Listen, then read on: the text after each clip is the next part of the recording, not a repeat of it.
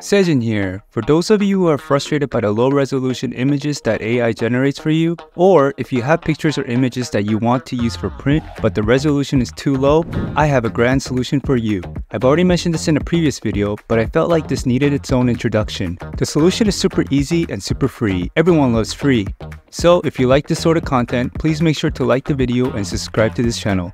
Let's dive right in. Go into your browser and search for Upscale. That's Upscayl. Click on the first link you see. It should say Upscale AI Image Upscaler. Now, depending on your OS, you can download the Windows version, Linux, or Mac OS. I'm a Windows guy, so I'm going to download and install the Windows version. Once you've installed it, open it. You'll see the main dashboard with steps 1 to 4. And then there's settings, so click settings. If you click read wiki, it'll take you to their GitHub page.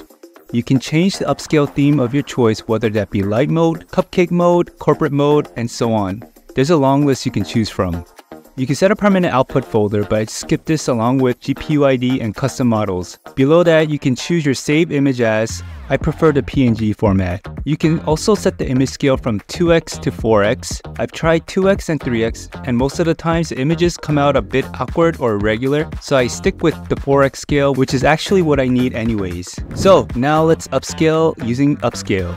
I've already generated an image that I want to use for a print project. I used Midjourney to generate an image of a pink Lambo parked in the countryside. I've already saved it to my folder, so let's check the properties for this image. You'll see that the image size is only 1.95 megabytes, which is pretty small. If you click on details, you see the width is 1453 pixels and the height is 793 pixels. Now, usually for print, it's recommended that you use an image at 300 dpi or dots per inch. So for a 4-inch by 6-inch photo, your image resolution has to be 1200 pixels by 1800 pixels, which is pretty big. Here's a chart that gives you the exact sizes for all your print sizes. I'll leave a link in the description. So if I wanted to print my Lambo on a 12-inch by 18-inch, I need something in the ballpark of 3600 pixels by 5400 pixels. So let's use Upscaler to upscale my image for print. Go back to the Upscale app. Step 1, click Select Image and click on the image. For step 2, click on the upscaling type. I'll choose digital art.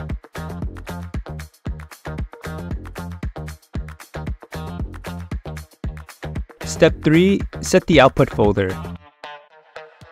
The final step is to click Upscale and have it upscale my image. You'll see that it tells you the final format will be 5812 by 3172, which is pretty close to what I need for my Lambo poster. So I'll hit the upscale button and let it do its magic. Once it's done upscaling, you can move the vertical bar from left to right to compare the before and after. If you look closely, you can see the upscale version is a bit smoother.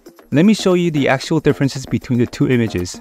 Here is the original image from Midjourney. If you zoom in a little, you'll notice that the image becomes immediately pixelated. Now let's look at the new upscaled image.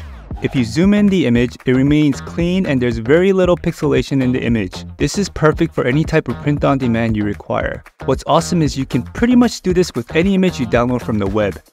Well, I hope you've gained some insight here, and if you enjoyed watching this video, please make sure to like the video and subscribe to this channel, and I'll see you in the next one. Bye.